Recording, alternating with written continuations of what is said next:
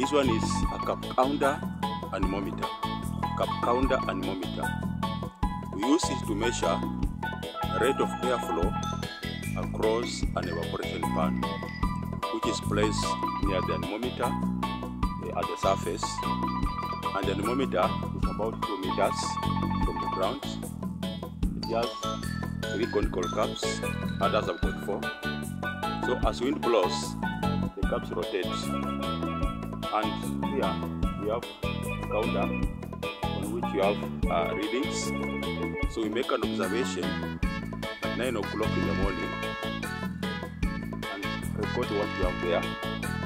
Then after an interval of 24 hours the following day, we come again at the same time, 10 o'clock, to take a reading. Now the difference between the two readings over the time interval is a measure of the average wind speed over that interval. That is how far wind has traveled in the past 24 hours.